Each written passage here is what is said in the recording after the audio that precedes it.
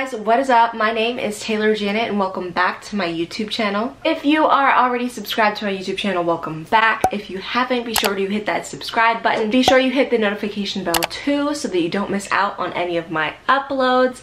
I upload every Thursday at 8 p.m. As you can tell from the title, today I'm going to be showing you all what's in my carry-on. I love traveling and I travel a lot, and today I'm going to show you just like my go-to items for my carry-on.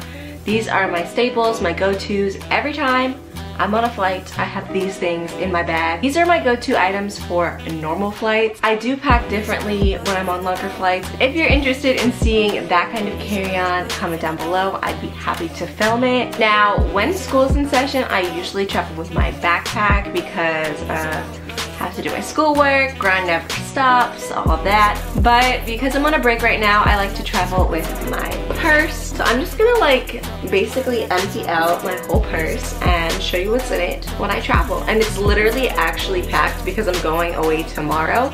So this is real, y'all. This is a real carry-on. First big thing I keep is my iPad Pro.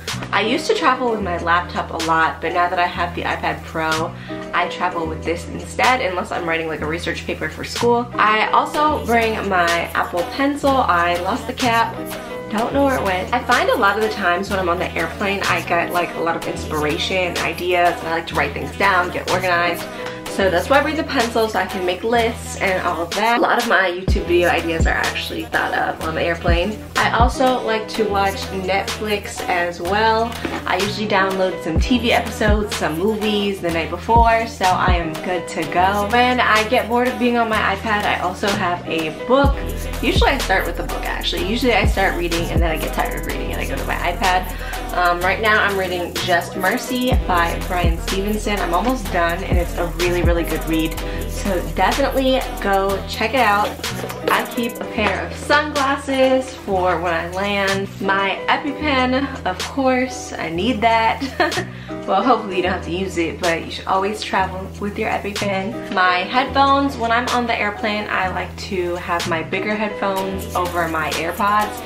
These are the Beats Solo 3. They're not noise canceling or anything, but honestly, I never have issues and the sound's really good, so yeah. Of course, I have my wallet, and inside my wallet, I keep my driver's license because you can't travel without ID.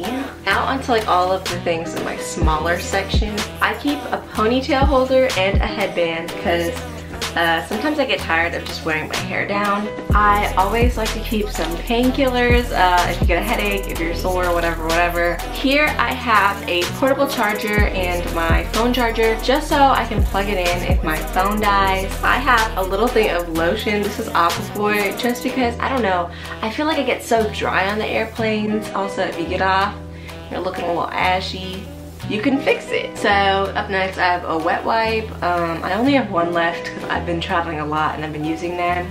But you know, keep your hands clean.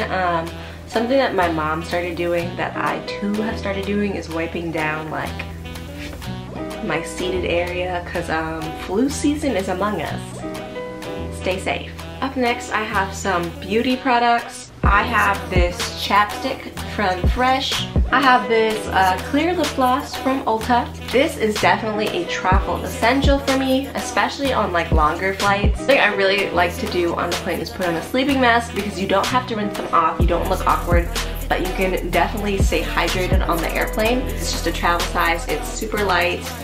And yeah, I usually apply it right before I leave for the airport. And then if it's a longer flight, I'll probably put some more on the plane.